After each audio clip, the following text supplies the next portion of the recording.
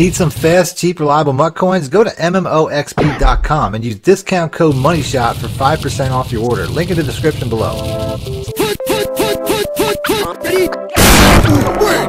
Welcome back, YouTubers and Madden fans. This is Mad Money Shot, sniffing out the Madden cheese as always. Got another gameplay for you today. Good gameplay. This is a real back and forth type of gameplay I got going on here. But I'm going to give you guys in this video 10 tips that I think are ultimately some of the more important things when it comes to winning games. It's not necessarily about offense or defense, although some of them will be things that you have to do on offense or defense. These are things more like, you know, situational things. So before I get into the video though, if you guys want to do me a favor, hit the like button, scroll down a little bit. Takes you 2 seconds. It really helps this channel out. Other than that, if you like what you see, make sure to stick around by hitting the subscribe button. So, starting off with the ball, I typically on the first play or two like to run the ball. I mean, I don't want to make a big mistake because I don't know what my opponent's doing.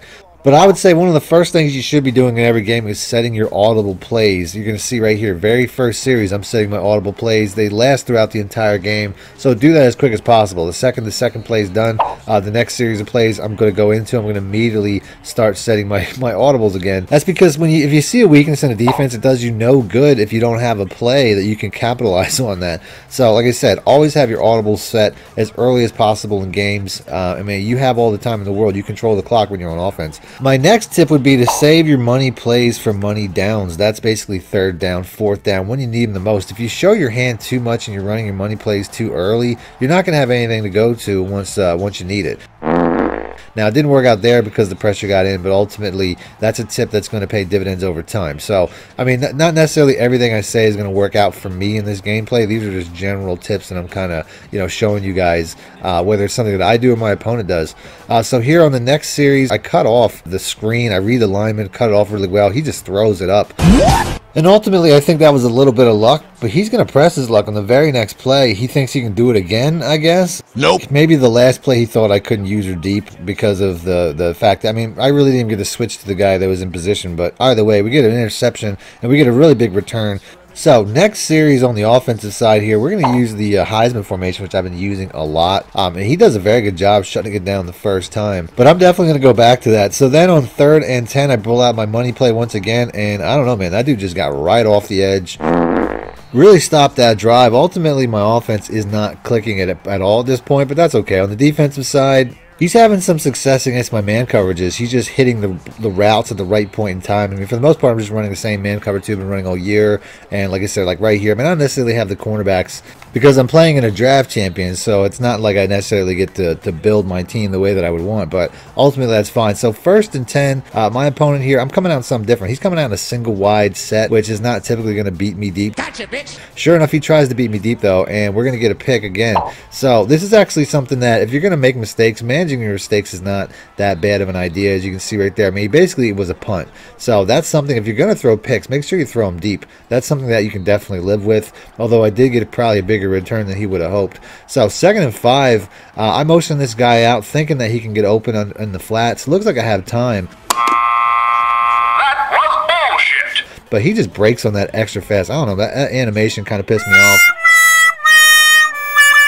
As you can see, he gets gifted with a pick 6. I really think that should have been at the very least should have been a contested catch or something. Like, that was just insane, but it is what it is. So that kind of pissed me off to the point where I'm going to up my tempo. I think changing tempo when the game's not going your way, I mean, I think ultimately this isn't really planned. I just was to the point where I was like, I'm not messing around anymore, and I just went straight to a 5 wide hurry up. And then pretty much every play through here on out is being one of my more money plays because, like I said, I'm at the point now where nothing's really working out on offense. I need points, so I'm basically just going to go for it. I'm burning them. I'm beating them with big chunk plays. And on the very next play, he very obviously changes his defense. As you can see right here, he tries to base a line here at the last second, but I saw that. You know what I mean? You can't hide that from me. He went to a cover 3, so we're going to switch up our attack. We're going to go with the exact same play, but we're going to hit him with this cover 3 right up the seam because that's typically where cover 3 are vulnerable, and we go right down the field. So always watch for tells when it comes to offense or defense. Your opponent's always going to be showing you something pre-snap that you need to be aware of and react to. So next series, he's got the ball with a little bit of time. I probably should have played it a little bit smarter as far as going down the field. Still playing pretty good defense though. I mean, the man coverage is getting it done. He's still taking a lot of shot plays. On the next play, I outsmart myself a little bit as I pick my normal cover 2. He's got, you know, I figure on 3rd and 3 he's probably going to run it. So I do something I saw on YouTube that I've never labbed. I've never tried before. It was something I saw where they were putting the safeties in QB contains, which to me never really made sense anyway. And sure enough, I try that. And on the very next play, I didn't even get to set it up the whole way. And on the very next play, he just hits me with a simple out route, and he's off to the races. Damn it! Definitely lab something you see before you actually try it online. That was definitely not a good situation to do it. And then he does something which, you know, pisses me off, but at the same time is also very smart. That's time management. Right away and gave me a full 30 seconds instead of running the clock down and then scoring with 4 seconds left. I probably would have went down the field and at least got a field goal. So that was a very smart move. Second half, he's got ball. He did miss the extra point though after all that showboating, so there's at least that. And then he's hitting me with those man beaters again. He's just hitting me with good timing routes coming out of the break, which ultimately, you know, I guess I'm running a lot of man, so I guess he's to the point where he's reading it. We're still stopping the run pretty easily with this. And then on the next play, he's going to try to hit me with a deep crossing route, which I'm behind it. If he throws the ball right now, I can see where this looks like an opening, but gotcha, bitch. I'm going to play the route, not the actual receiver, and I'm just going to sprint to the spot. And you can see right there, we cut that off.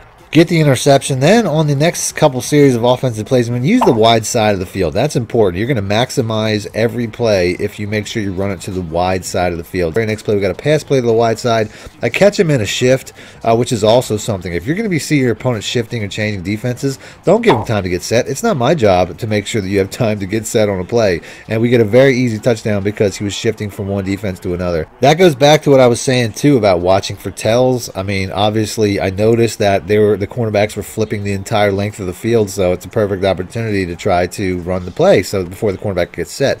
So on the offensive side now, he's just running the ball. On 3rd and 6 though, you got to play the spot, not necessarily the routes. Gotcha, bitch. That was not my route to cover, which is why I got that interception.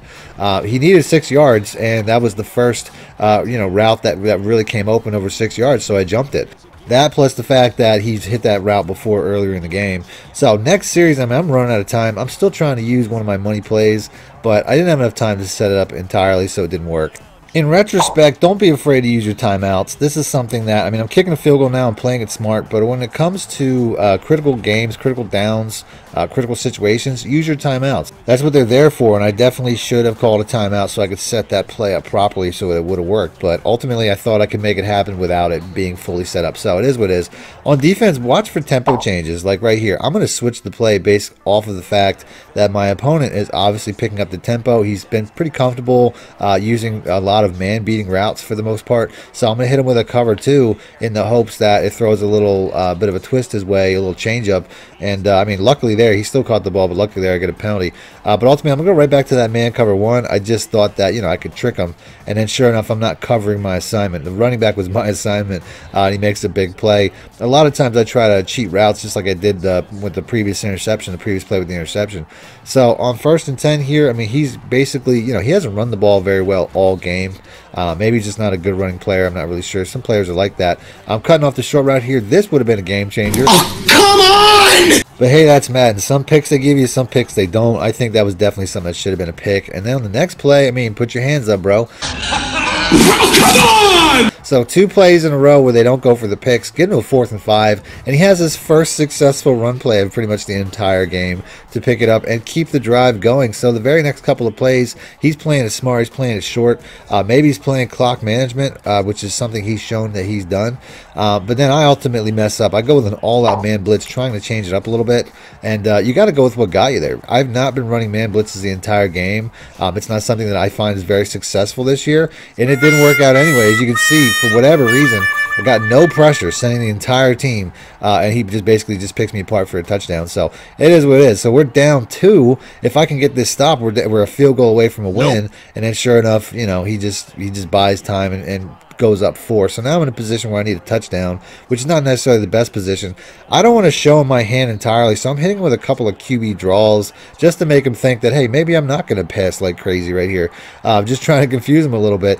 Then on 3rd and 2, I mean, I pre-diagnose. I'm thinking this is a man coverage. I'm going to hit that RB route even though I got a tight end running it. So I pre-diagnose, and that's a mistake because I could just move the chains and just hit this A route right over the middle, which is wide open. He's saying an all-out blitz, which isn't working either. Sure enough, though, I throw an interception, and that's looking like game over with under 2 minutes to go, and he gets a really big return, basically putting himself in a position to score again.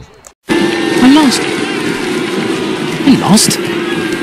Wait a minute, I'm not supposed to lose. Brings me to my next tip, which is don't quit. People quit at the slightest, things don't go their way in this game. Anything could happen. On the very next play, I'm stacking the box because I know he probably has to run the ball. Gotcha, bitch. And sure enough, he hasn't had any success, so he checks out of it and throws a pick on the very next play. So we're right back in this game with plenty of time. We just have to make sure we don't make the same mistakes. So I'm not going to be conservative anymore. I'm going to make this game, I'm going to take this game over with my passing game. On the very next play, we're going up top. That was always the plan. We're going to hit him with this play one more time. Like I said, I knew I was going to come back, didn't have a lot of success.